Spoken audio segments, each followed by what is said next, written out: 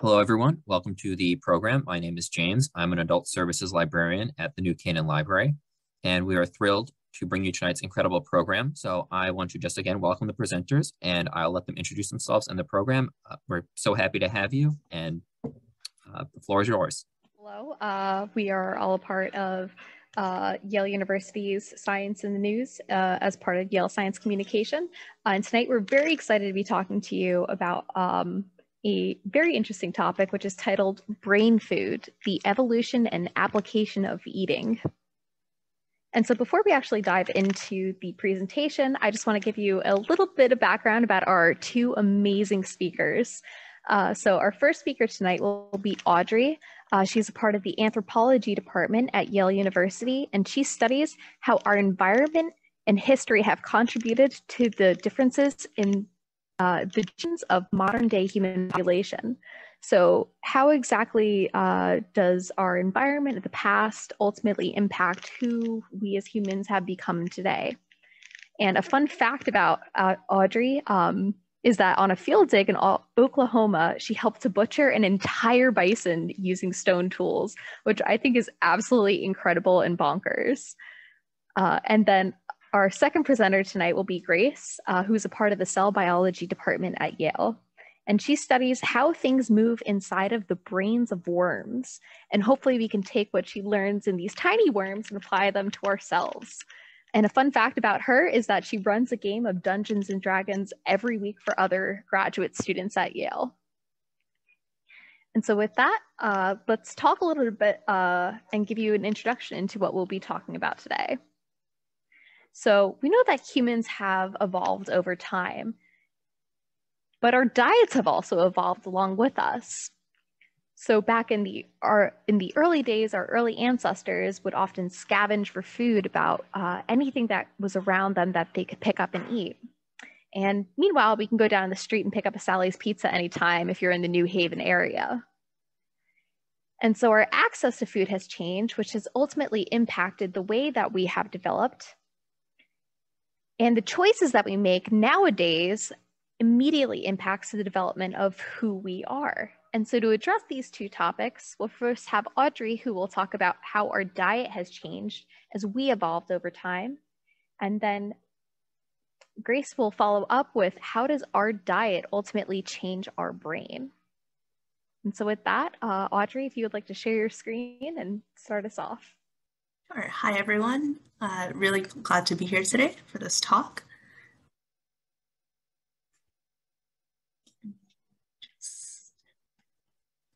Okay, so I'm going to be talking about the evolution of the human diet, so how our diet has really changed over time and how it's affected us as humans.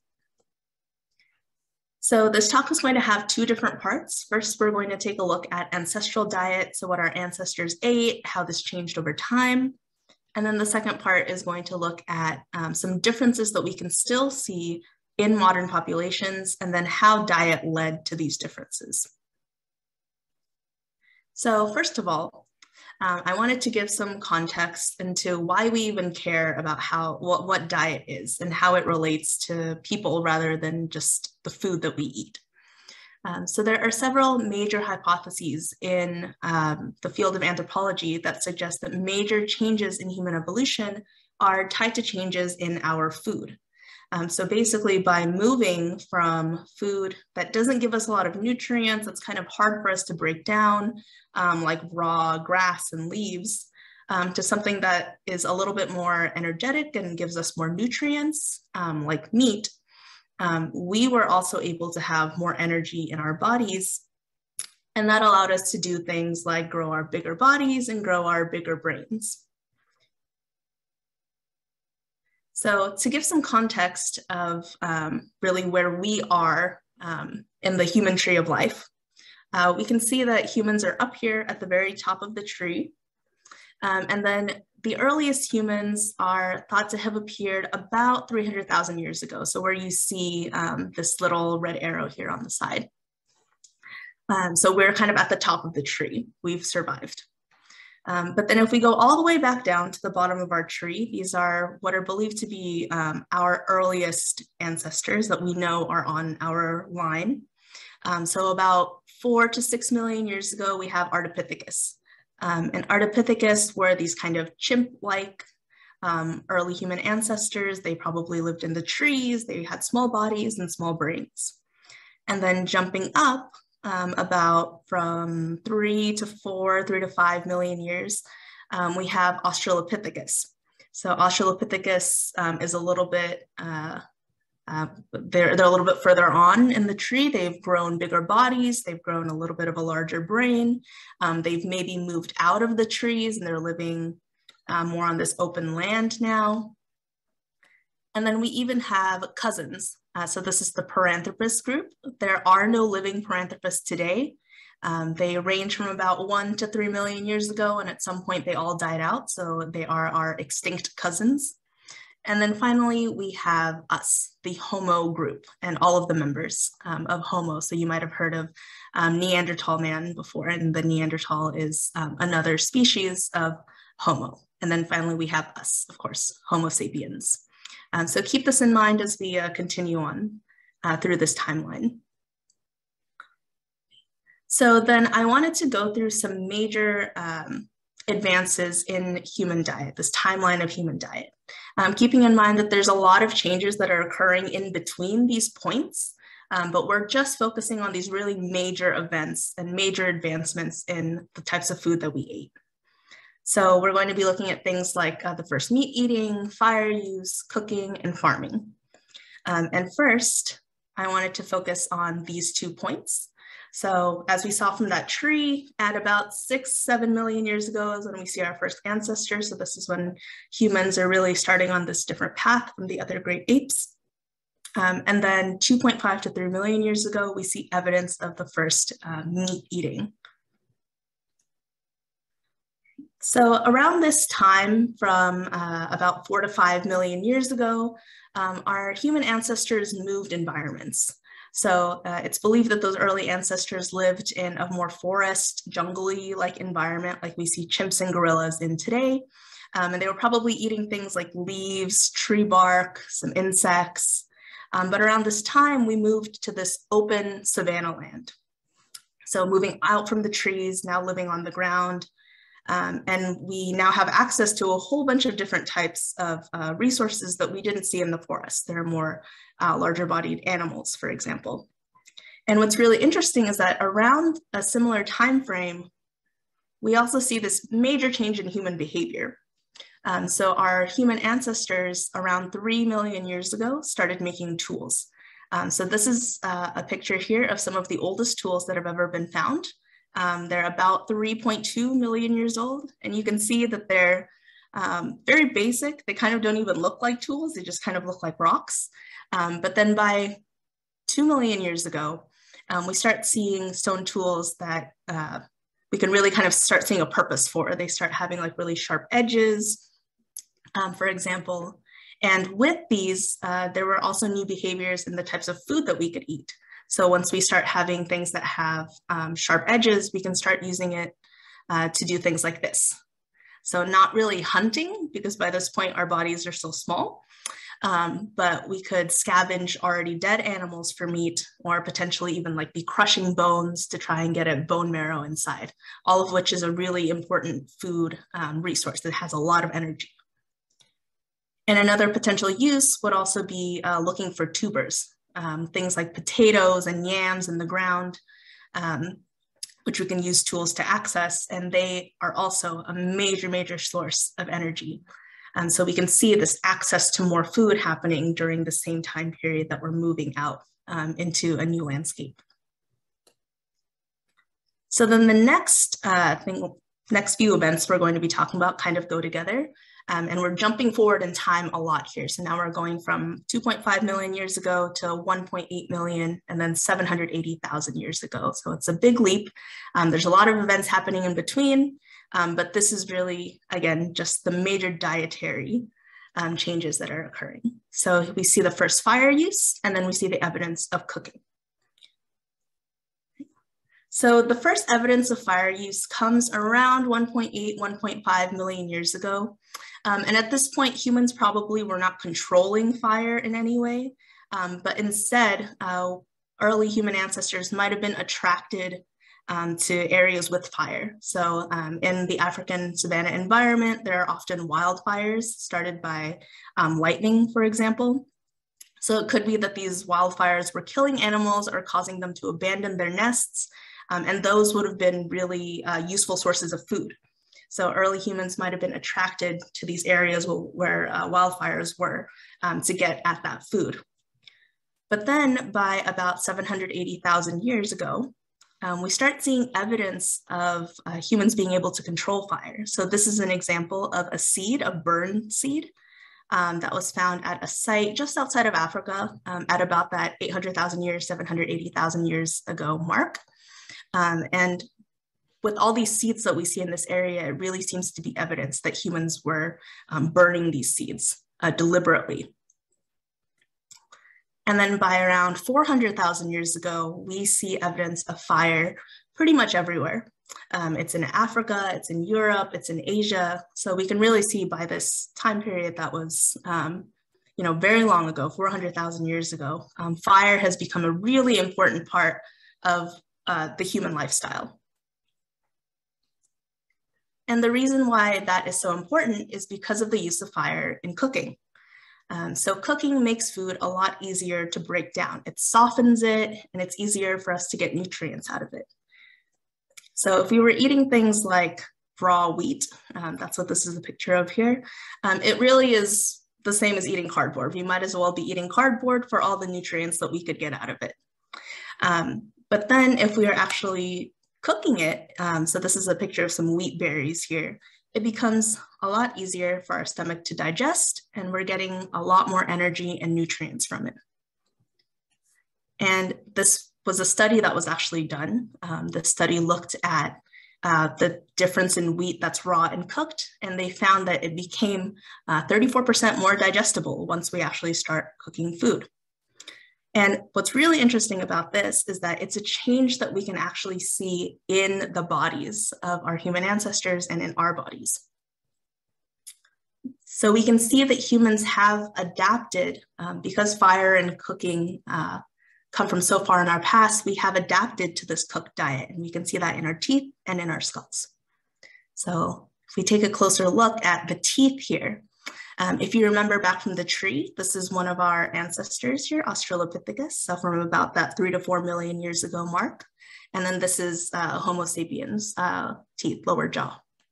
And if you focus in on the back teeth here, you might see this difference in size. Australopithecus has huge back teeth compared to Homo sapiens back teeth. And it's been hypothesized that Australopithecus needed these really large back teeth because they were eating these raw, hard foods. So they really needed to grind down on those to break them down. Whereas Homo sapiens, because we are eating softened, cooked food, we no longer need those. So now if we look at some skulls, so this again is the same Australopithecus. This here is Paranthropus. So remember, these are our extinct cousins. They're not around anymore. And then this is Homo sapiens. So this is one of our skulls. And if we look at a couple of distinct features on here, first of all, our lower jaw. Then we have this ridge on the top of our heads. And then finally, this arch right here. And what you might see in terms of the lower jaw is how small ours is compared to these two here. And then same thing with this arch on the side of our heads. We can see how skinny it is in humans compared to these two. They have a thick arch. And then when you look at the top of the head, the human top of the head is pretty flat, whereas these two have this point that you can really see and kind of a ridge here running along the top of their head. And the idea is that all of these features for these two here, Australopithecus and Paranthropus, were needed for their muscles to attach to because of all the stress that it takes to really chow down on raw, hard food.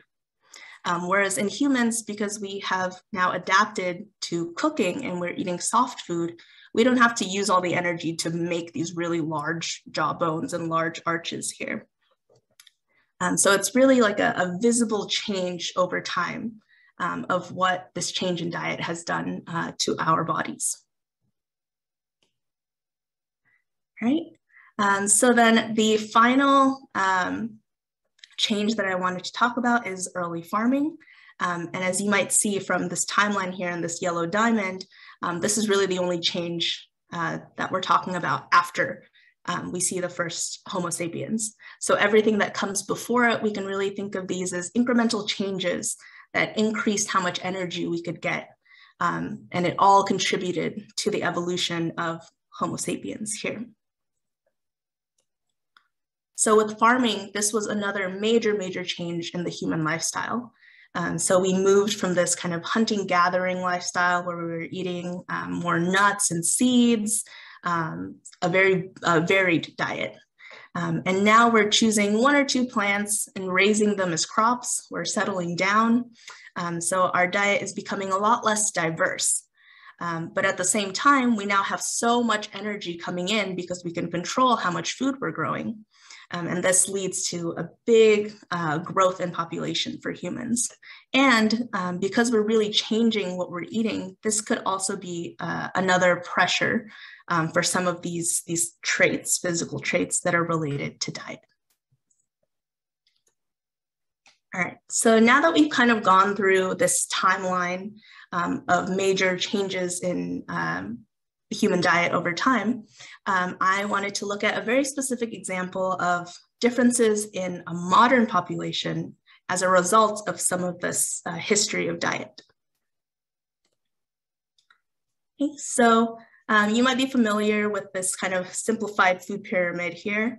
I think we're often told that you want to have a good balance of grains and cereals, fruits and veggies, and proteins. But often we're told that you don't want a lot of fats and sugars. You know, we really want to cut down on ice cream or fried foods. But really, there are a lot of different types of fats that our body needs as part of a balanced diet. So things like olive oil, fish oil, oils from nuts and seeds, these are all good lipids. And here lipids is just another word for fats. And in Grace's talk, you'll hear her talk a lot more about the structure of these fats and what they actually do in our body. But for the purposes of this talk, all you really need to know is that fatty acids are the building blocks of fats. So by putting together a bunch of fatty acids, you can get different types of fats. So there are both short and long chain fatty acids, and they can be found in different foods. So just like we can see with the little repeating circles here, short chain fatty acids, like they sound, are like these repeating linked units of fatty acids, but they're pretty short. And these can be found in foods like eggs, leafy greens, meats, and nuts and seeds. But then we also have long chain fatty acids. And just like they sound, these are longer in length. And these are found in different types of food. So these are mostly found in foods that come from aquatic resources. So from our oceans, lakes, and rivers. And they include things like seaweed, fish, clams, shrimp, and even mammals like whales and seals. And what's interesting is that our body needs both of these. We can't just have short chain acids and we can't just have long chain fatty acids. We need both because they each perform their own function in the body. And for long chain fatty acids, one really important role that it plays, or that these play, is helping to make up the structure of our brain. So our brains really need these long chain fatty acids to develop normally. So if our diet is different though, like let's say I have no access to fish, but I need these long chain fatty acids, what would we do? And we found that our body actually has a way to make these long chain fatty acids from shorter ones. So we have this gene that's known as FADs, and you can really think of our genes as like an operating system for our body. It tells our body exactly what we need to do to run normally. So this FADs gene makes an enzyme, which is also called FADs. And you can think of an enzyme as something that just has a very specific function. And FADs function is to take these free-floating small fatty acid links, and it's going to find them, find a short chain fatty acid and then link them up together to make these longer fatty acids. So then now that it's done that, this long chain fatty acid can go do its job and help make up the brain structure. So then some scientists wanted to look a little bit deeper into the structure of this FADS gene. And they wanted to know if it might differ between people. And that's exactly what they found. So let's say that these two on the left here, they have version 1 of the FADS gene. And version 1 just means that at this particular location, they have this purple stripe. And if you have version 1, you make one copy of that FADS enzyme, and that one FADS enzyme can do the job of making one long fatty acid. It's pretty inefficient just on its own. But then these two here on the right, they have version 2. So instead of that purple stripe there, they have a red stripe. And with that red stripe, they can make 2 copies of the FADS enzyme. And these two are a little bit more efficient. They can produce more of that long chain fatty acid. So whereas these two could only produce 1, these two can produce 3. So then in the last slide, I just mentioned that we really need these long chain fatty acids for our brain. So you might be thinking, why would we ever want this version, right? Why would we want version 1 and have less fatty acid? So to answer that question, we really have to look back at the diet of different populations. So some scientists wanted to look at exactly why people might have that version 1. And they looked at a very specific, unique population, the Greenlandic Inuit. So if you've ever heard of the Inuit, you might know that they live up in these Arctic regions where it's pretty hard to grow any types of crops. And so their food consists mostly of these aquatic animals. So this is whale meat, fish, and then seals. So if you compare that to a nearby population of Europeans, they have a much more varied diet. So they're eating things like breads and pastas, still some meat and fish, and then some vegetables and fruits. So it's quite different. So these scientists wanted to know, is there a difference in the Inuit because their diet is so different from a lot of people in the world? And that's exactly what they found with this FADS gene. So they found that in the Inuit, FADS really helped to make up for that fat-heavy diet by having this version 1 of the gene.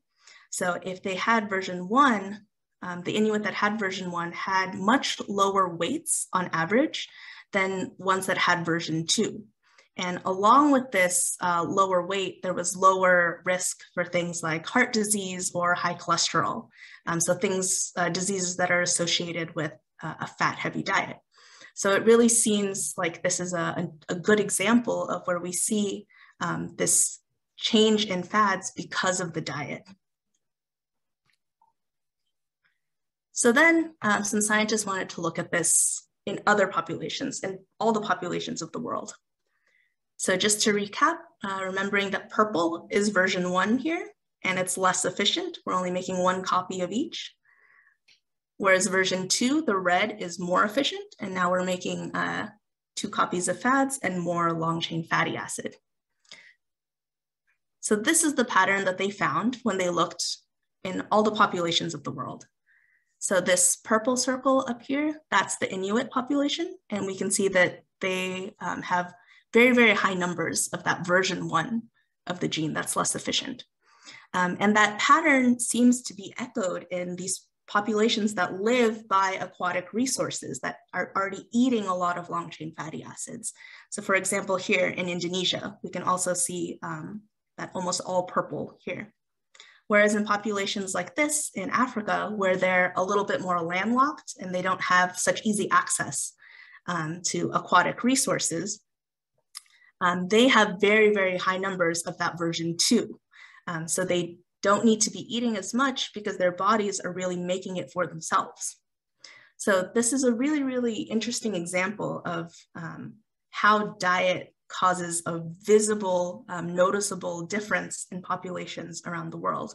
And it's really changed our genes. So I hope overall that this talk has really shown you that food is more than just the things we eat. It has really influenced our evolution. The access that we have to food has influenced our evolution. And that humans have really evolved to eat this diet that has protein, and it has fat, and it has starches. And in cases where we can't have access to that, like in the Inuit, our bodies and genes reflect that. We can really see that they can make up for that difference in our diet. All right, so now that we've kind of gone through this whole timeline, we've gone through millions of years, we are going to focus in on the present day with Grace's talk. So she is really going to focus in on different types of fats, what they're made of, and then the different roles that they play in our body on a short-term time scale now. All right, thank you. Okay, great work, Audrey. My turn.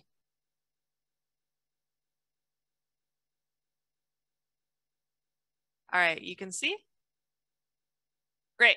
Okay, guys, thank you for having me. I'm gonna follow up on Audrey's talk by discussing how what we eat affects our bodies, and my talk is gonna focus on fat and the brain.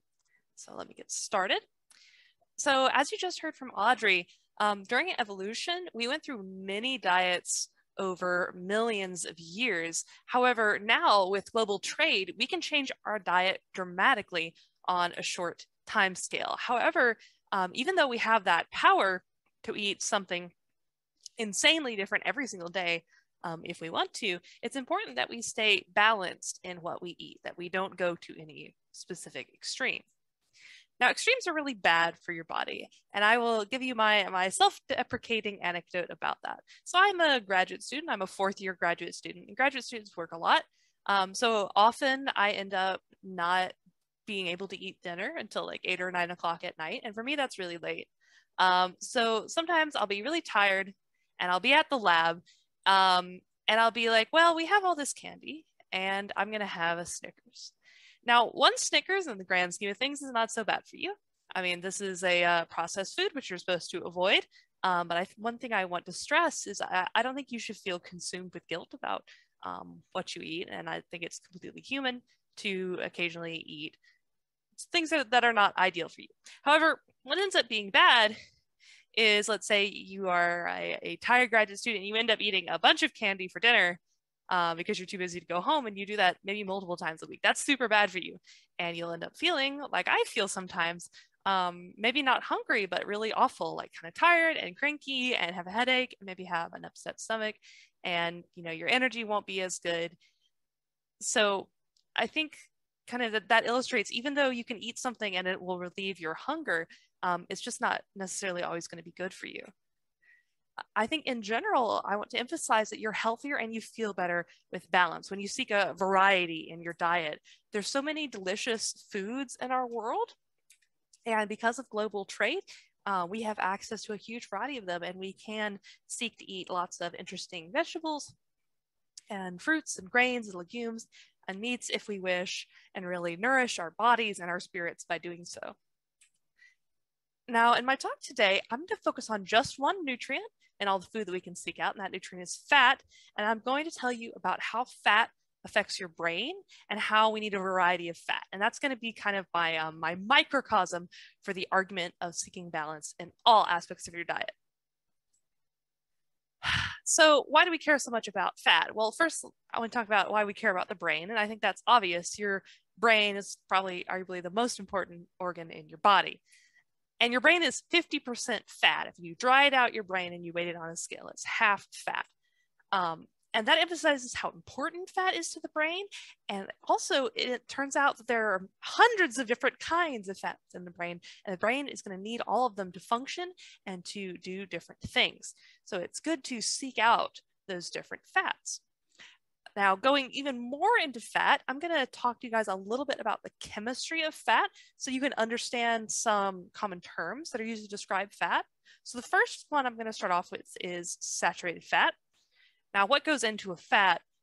You'll see C, that's for carbon, H, that's for hydrogen, and O, that's for oxygen. Those are the most common elements of the fat. So if we looked into a saturated fat, we would see a saturated fat has a certain shape, and in general, the shape of a fat determines its function. Saturated fats are straight. Saturated fats always have a small group that has oxygens on one end, and they have a long tail of carbons and hydrogens that's past this small group. Furthermore, you might notice here there are two lines connecting this carbon and this oxygen, and that's a double bond. That means these two elements are physically closer to each other than elements that are connected with just a single bond, and that's actually going to matter for the next fat I'm going to talk about. Now, unsaturated fats, my sort of simple cartoon depiction of the unsaturated fat has it with a bend, and that is how the fat actually looks like. The reason it has a bend is it has a double bond in the middle. It's still got that small groove with oxygens, just like a saturated fat, but the unsaturated fat will have a double bond at least somewhere in its middle. Now, I think saturated fats are usually described as being really bad for you, but our body needs a balance of both unsaturated and saturated fats. They both play a role in the body. Talking more about saturated fats, which again has this one small group with the oxygens and then this long tail. The long tail has only single bonds, and that's what lets it be saturated with hydrogens, meaning it has a whole bunch of hydrogens. And then saturated fats are stiff and stable molecules, so they're generally solid at room temperature. So when you would find them in meat and in some vegetables, and like in coconut oil, you would notice that like I don't know, like the fat on a pork chop that you're going to cook, or the fat that's coconut oil is solid at room temperature, and that's just a kind of a key characteristic of a saturated fat. Unsaturated fats, on the other hand, their long tail has at least one double bond, and that physically forces the fat to fold. It changes its shape, and thereby it changes its function. This bent molecules have different properties, and what ends up happening is these bent molecules appear as liquids. So when you see a fat that is liquid at room temperature, you can basically always know it's an unsaturated fat, and you're going to get that from most plant fats, like olive oil you use in cooking, and also in fish fat. I also want to talk about omega-3 fatty acids because they're a really popular kind of fat. And I would agree, based on the literature, sort of the published scientific knowledge about omega-3 fatty acids, that they're probably the best fat for you. They are unsaturated fats, and they're special because they are super bent. They have many double bonds in their long tail, not just one. They're really, really long as well. And they're most common in fish fat, which is why people will sometimes take fish oil capsules to get even more omega-3 fatty acids. So I strongly recommend the omega-3 fatty acids. However, I want to emphasize, again, our body needs both kinds of fat, and you can think of that in a simple way. You need to be flexible and sturdy. If you were all unsaturated fat, like an olive oil, you would be a liquid. And you would be able to function. But of course, if you were all saturated fat, you would be like a delicious meat statue. So you need some kind of intermediate in order to get around in the world.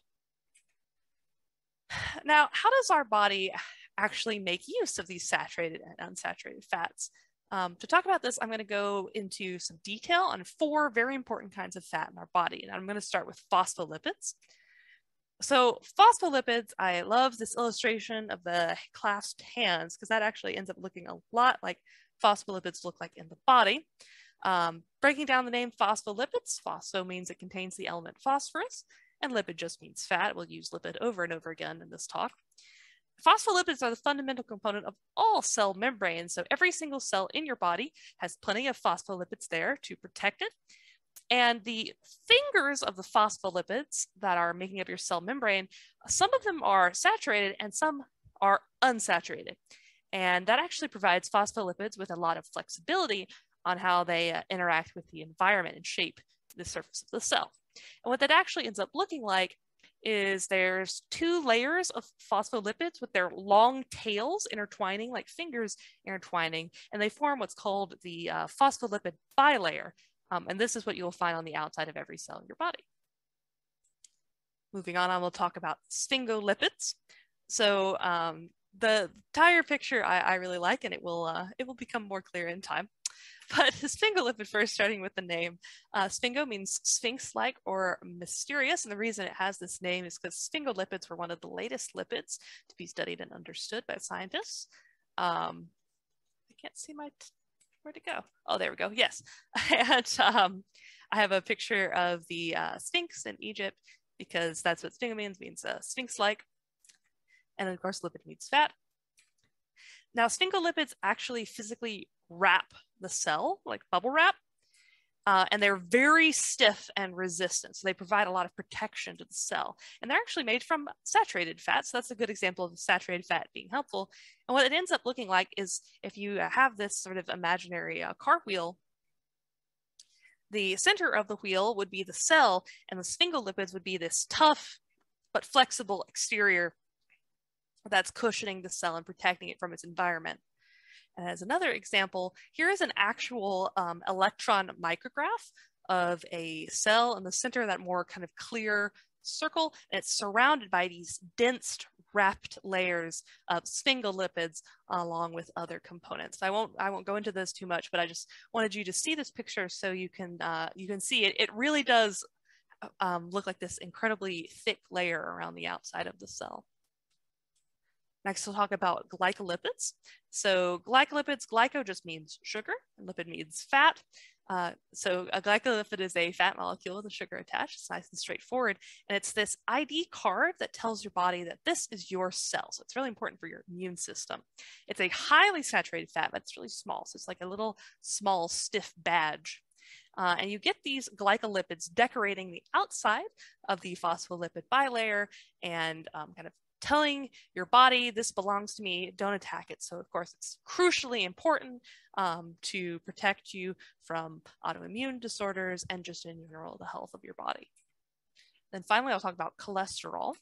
So cholesterol has a weird name, but it's still a fat. Chol means from the liver, and esterol means an alcohol group. And that ends up meaning it's got some extra oxygen and hydrogen compared to other fats. Now, cholesterol is a really important cell support structure. However, when it's not performing its role in actually supporting a cell and it gets kind of outside the cell environment, it has its damaging role, which probably most of you are familiar with, that can lead to heart problems. However, this is what I hope cholesterol shouldn't be totally known for. Cholesterol is an incredibly important molecule, and it is protecting you and it's keeping you alive almost all the time. So when it's behaving, this very unusual fat is going to form like a chainmail coating around your cell to protect it, because cholesterol, unlike most fats, it's not actually a long chain. It forms a ring, and this weird shape gives it some additional flexibility in how it can protect your cell. So going back out, I introduced these specific fats. So now you know some more about specific fats that are in your body. And now I'm going to talk about how these fats help the brain. So first off, I want to say your brain cells are really big, and so they need a lot of fat. Most cells are very, very, very small. This is my example of a standard cell, and it is not to scale. This size would be about 0.000002 feet long, smaller than a speck of dust, impossible to see with your eyes. You need a microscope to see it. But many of you may know the sciatic nerve, which I'm well familiar with because I have a lot of back pain. The sciatic nerve is many feet long. It's 10,000 times as long as a standard cell. And the sciatic nerve is one cell, one single cell. So you can imagine the sciatic nerve has facing a lot of challenges the standard cell doesn't by being 10,000 times as long. Furthermore, the sciatic nerve is undergoing a lot of pressure as you go throughout your life. So your sciatic nerve, it's running through your leg. Every single time you walk and you bend your knee, you're bending one single cell in the middle. And in order to resist that stress, that cell has got to be both flexible and sturdy. And so in order to have those properties, it's got a combination of sturdy, saturated fats and flexible, unsaturated fats. So how do these specific fats help your sciatic nerve? Just as an example, So phospholipids, I said, form the cell membrane, and they're flexible, so they're going to help with the ability of your nerve to flex. Sphingolipids are protecting the nerve. They're sturdy, so they're making sure the nerve stays intact even when it's flexing. Glycolipids are labeling the nerve, so they're making sure that you don't have a horrible autoimmune disease that attacks your nerve. And cholesterol, the kind of the weird chainmail fat, can either be flexible or sturdy. So it provides like a whole bunch of different benefits to your nerve. So just overall, they're all helping to protect the nerve and helping it function. So I told you that these fats are in your brain, but you might wonder, well, how do we know what fats are in the brain? And the answer to that is really cool. It's a science called lipidomics. So breaking this word up, lipidomics, lipid means fat and omics is big data. So it's the study of sort of the fat from many different sources. And we use this science to understand exactly what kind of fats are in the brain.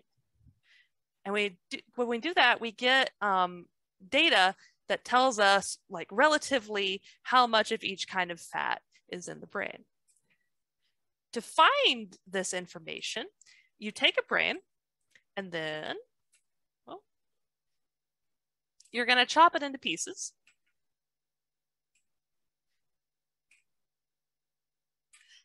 And once you've chopped the brain into pieces, you're going to do a bunch of fancy things to each slice of the brain. And you'll eventually be able to measure how much of each lipid is in each slice and thereby figure out how much of each lipid is in each portion of the brain. Now, once we have what proportion of fat is in each area of the brain, which is called the lipidome, we can measure how it changes. So we can ask questions like, how does diet change what fats are in the brain? So in this experiment, this was done fairly recently, the researchers fed 3 special diets to either adult mice or pups or baby mice. And the 3 diets were fish oil capsules, safflower oil, and beef tallow. And those 3 diets correspond to diets that are rich in omega-3 fatty acids, unsaturated fat, and saturated fat. So I've talked about all 3 of those fats in my talk. So the researchers got data in the form of a heat map. To read a heat map, all you need to know is that a darker color means you see more of something. So what the researchers found is that, for example, if you fed the mice diet A, that would increase levels of example fat 1. But in comparison, if you fed the mice diet B, it would decrease the levels of fat 1.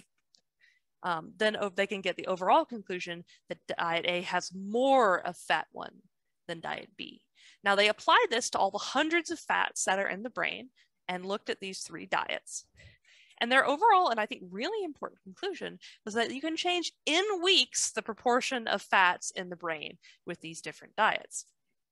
And this is in big contrast to what Audrey talked about, where our diet over millions of years affected our evolution and our ability to consume different nutrients. Instead, on a very short time scale, we can radically alter the proportions of fat in our body.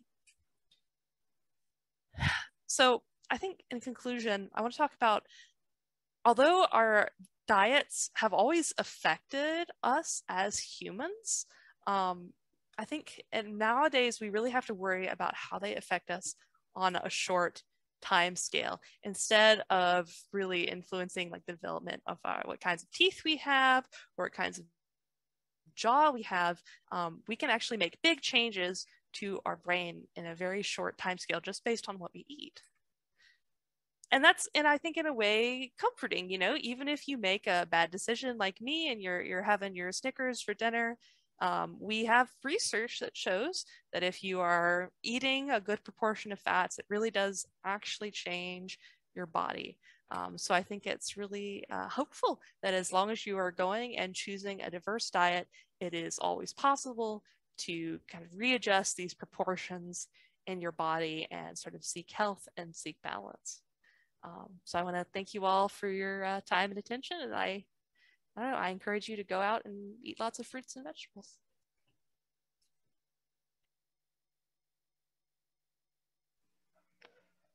And that concludes our talk for today. I did see that we had a couple of questions in chat. We're happy to answer any questions you have, so feel free to put them in the chat.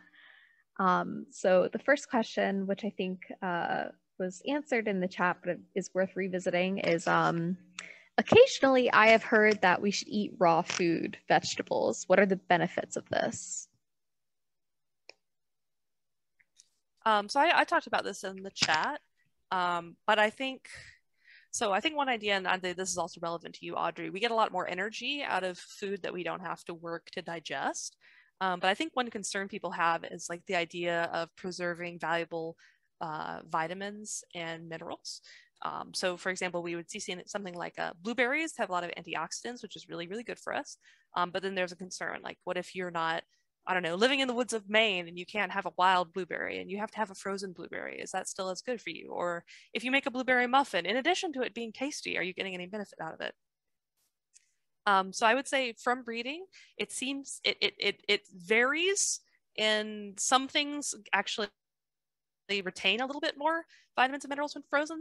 Some things lose a little bit when cooked, but I would say overall the effect is not significant, and it's just far more important to prioritize what is it? Eat mostly vegetables, not too much. Try not to eat super processed food. Don't eat a bunch of Snickers. That's more important, I think, as an overall philosophy. Yeah, and I think this goes to another question that was asked here about like how much fat exactly is a desirable amount. And again, I think that's something that like can't be answered on a really general basis. It's really person to person. You might want to talk to a doctor or dietitian. But in terms of like raw food and fats, like it really seems that for raw food, our bodies have evolved to eat this cooked food. And that is part of the reason why sometimes people go on a raw food diet when they want to lose weight. Our bodies just have a harder time breaking it down.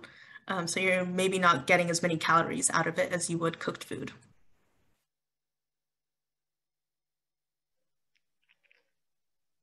Yeah, and thanks for following up on that question about us avoiding fats and what a desirable amount is. It seems like it depends on the person, it depends on your genes, it depends on where you are.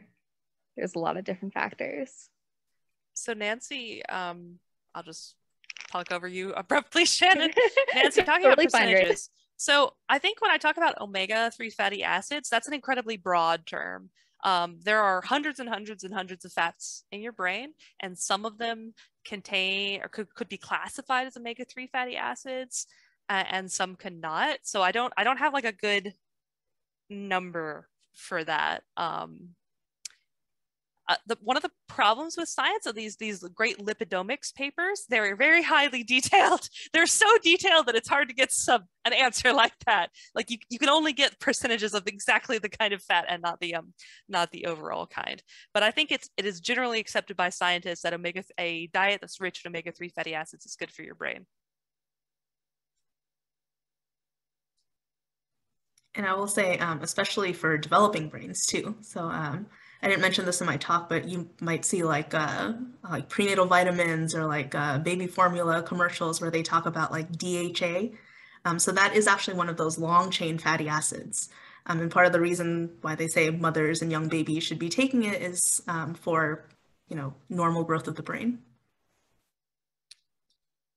I don't know if I can steal the article for you, Nancy, but basically, I don't know. It's basically those things. What does it say? It says leafy greens, Mediterranean diet, colorful fruits and vegetables. But I mean, a lot of that is like, it makes sense, right? I don't know. I feel like it's natural to be like, you should eat lots of fruits and vegetables. And that is what the article says. Family history of heart disease. Oh, that's tricky. I'm not a medical doctor. And I would just say probably go to your doctor a lot, get lots of checkups. I've heard, at least my own dad had a high cholesterol and he really changed his diet. And that was helpful to him, but I don't think, I'm not a medical doctor, so I feel uncomfortable talking about that too much, I guess. Fish oil is supposed to be very good for Alzheimer's. And generally the way they get this research is they'll survey thousands of adults, and they'll say, okay, these people ate mostly this diet, and they tended to have Alzheimer's appear a few years later than other adults. So these are all what we call observational studies.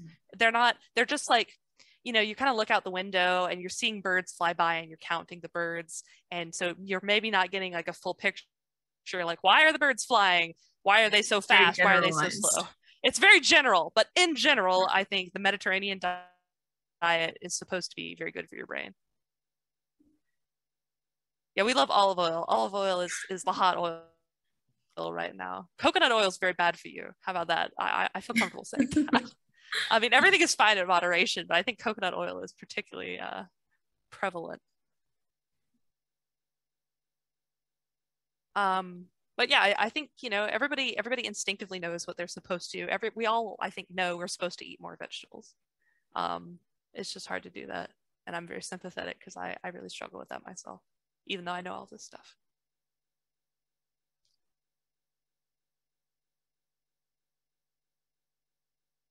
I don't think safflower oil is that fancy. I mean, I think they just chose it for this study because it's just like a very boring unsaturated fat.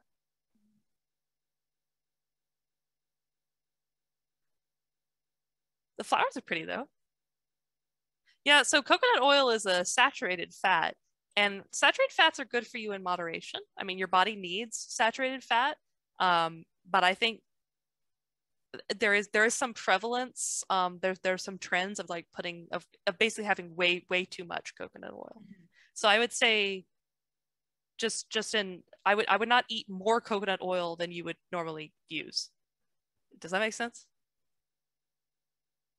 I don't know. It might also not be better to cook with butter. Butter is also a saturated fat.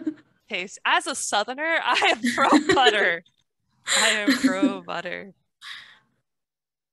I don't have a clue about sciatica. I have very bad sciatica, Nancy, I'll tell you. And it seems like the best possible thing for sciatica is to do ab exercises. If you have really strong abdominal muscles, it's actually really good for your back pain because it helps support your back.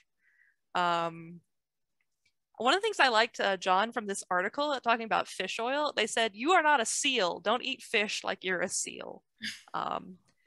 But I mean, I would talk maybe your doctor or a dietitian, but I would say, I don't know, it's hard to say something like this because once again, I'm not a doctor or a dietitian. Right. And again, that all has different factors. It's you as an individual, it's your genetic history, your population history. Like we saw in my talk, like what might be right for an Inuit might not be right for you. I would say probably we're at the point where I should be like, talk to your actual doctor. I'm just a little cell biologist. Yeah, we will be doctors, but not medical doctors. Yeah, that's the wrong kind of doctor.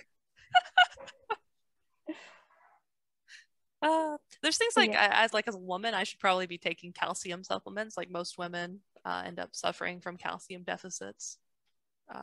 So things like that I think are good. But I mean, in general, guys, you know, just talk to your doctors. If you feel like you could be doing better, just talk to your doctor. Don't listen to me. too much anyway. But at least you'll have a better understanding of the information. But yeah, these are all absolutely fantastic questions. We can stick around for the next 5 minutes if anyone else has any questions, but that seems to conclude the rest of our talk. We want to thank New Canaan Library and all of you guys for joining us today, and hope you have a wonderful evening. So I'll comment, Nancy. I think I agree. I think it's good to try and focus on getting nutrients from actual food rather than supplements in general. I think supplements can often be like way more than you actually need. But I think that's something you would talk to your doctor about. If you had a risk factor for something, maybe you would have to take it.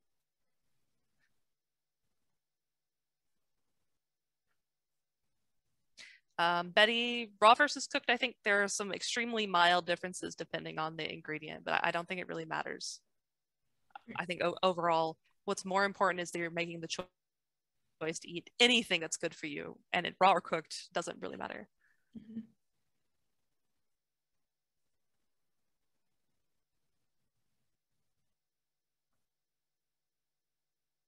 Well, it looks like, oh, another question. Eliza, too much or too little? I think that probably you would would get your blood taken by your doctor every few years, and they can tell you these percentages. That's actually what they did for quite a few of the FAD studies. Oh, That that's looking at cool. different populations is looking at lipid blood levels. Yeah, I think other than that, you know, you just try and be reasonable. Otherwise, you don't know until your blood gets taken. Unfortunately, in a way, it's good. Like your body can survive a lot of punishment. I'm feeling pretty good despite my Snickers heavy diet, even though I'm not supposed to.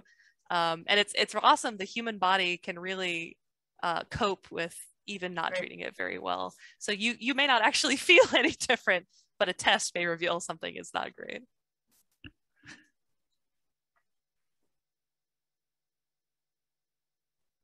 I'm envious of your health, Emmy.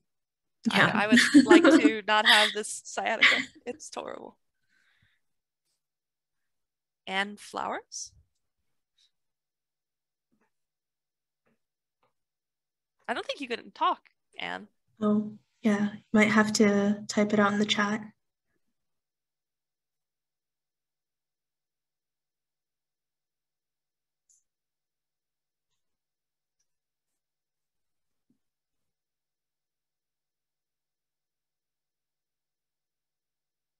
Yes, she's asking, yeah, as we age, how does the fat affect our bodies? Oh, that's a good question.